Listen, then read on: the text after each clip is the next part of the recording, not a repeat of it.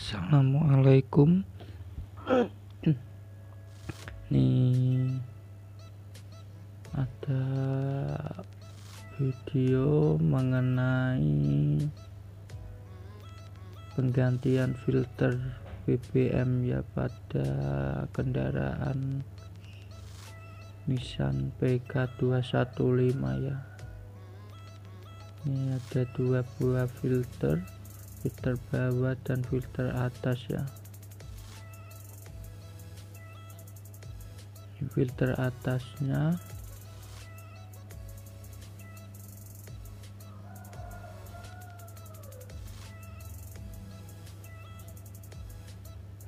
kita tuangkan solar dulu ya, filter atasnya, biar nanti saat pemasangan tidak perlu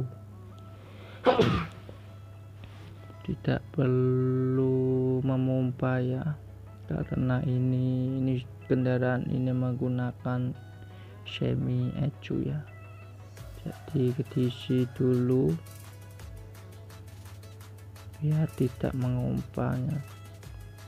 Ini filter lamanya kita lepas dulu ya, hanya menggunakan kunci rantai ya.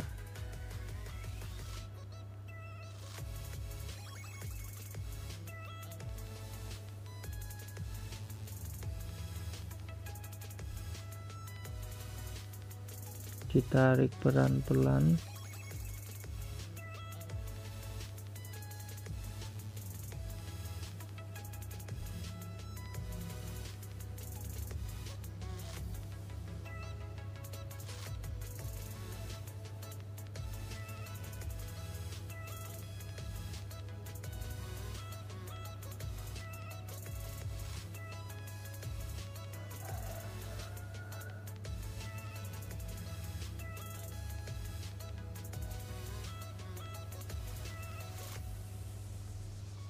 Setelah lepas, singkirkan filter lamanya dan kita pasang filter barunya yang udah diisi sama solar tadi.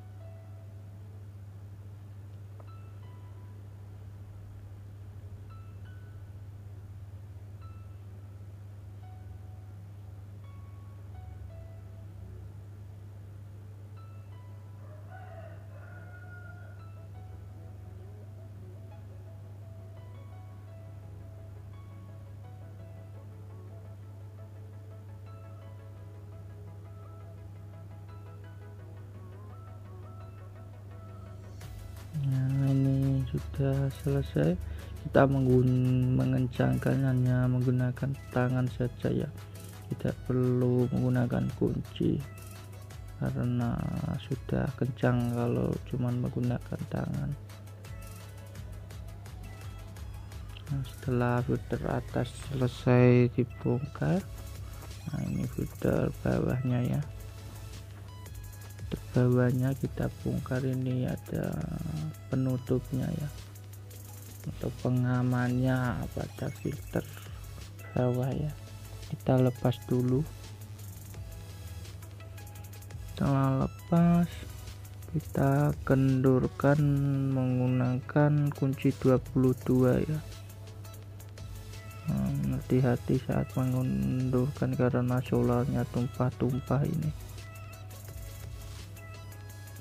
Harus cepat dan utamakan keselamatan saat membuka filter ini, karena kalau kita terlalu lama membukanya nanti solar akan keluar terus dan memenuhi ember ya.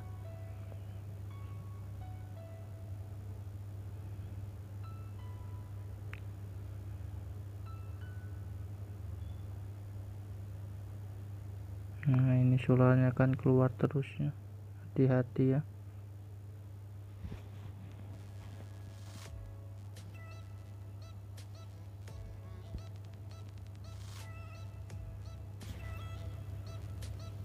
Setelah semua terlepas, kita tuangkan solarnya ke ember dan kita ganti filter yang baru ya. Ini filter lamanya sudah menghitam, buang.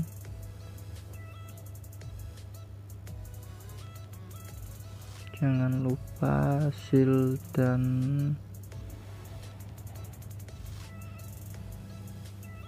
sealnya diganti ya. Nah ini seal atasnya diganti, seal karetnya, dan ini filter barunya.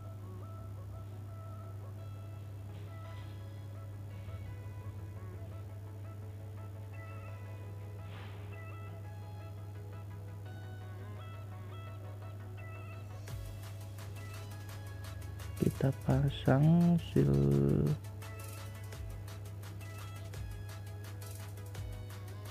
karetnya dan kita ganti juga yang bawah tembaganya ya, tembaga ring tembaga ya ini.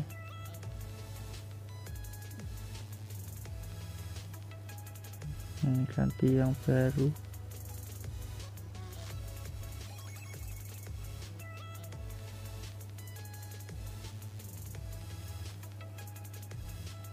Ini di dalamnya ada bednya ya, dimasukkan kembali.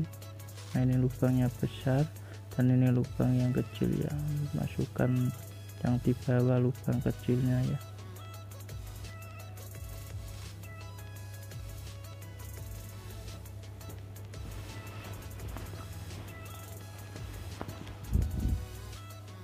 Kita pasang kembali ya,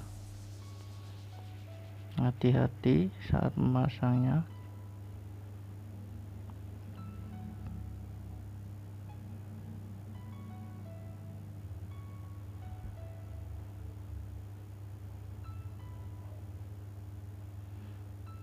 Sebelum mengencangkan kita tuang dulu solarnya ya,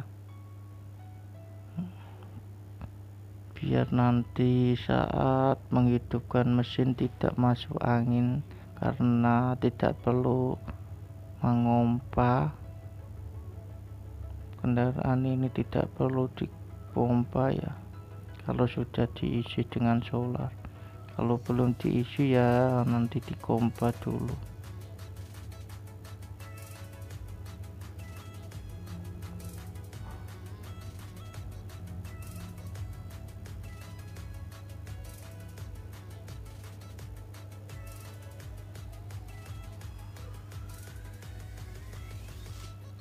Dikencangkan sekencang mungkin.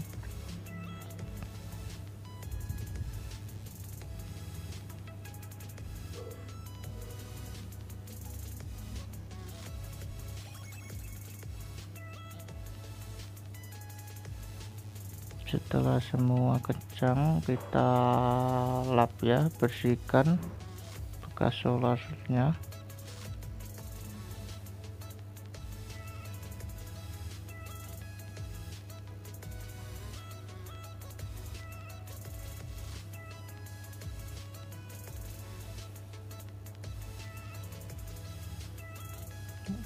Setelah terpasang semua, kita pasang kembali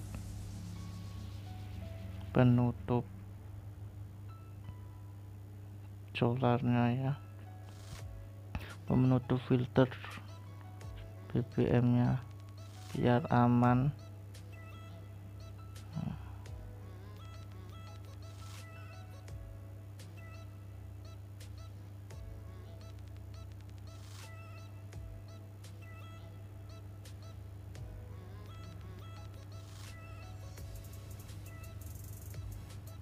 Ini agak susah ya memasangnya karena potnya ini bengkok, jadi agak susah mengencangkannya. Nah setelah bisa, kita kencangkan sekencang mungkin ya.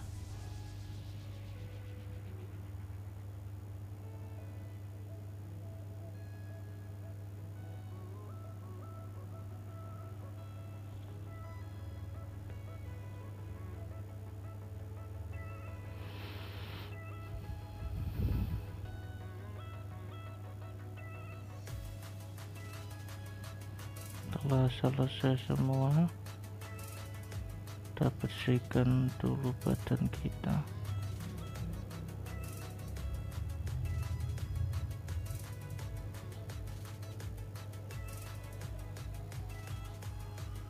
Ini bekas solarnya ya, tadi bekas filternya bekas sekali. Silkan ring tempatnya. Setelah selesai, saya hidupkan mesin beberapa menit dan dicek apakah ada kekurangan atau tidak. Jika ada kekurangan, pekerjaan kita selesai. Terima kasih sudah menonton.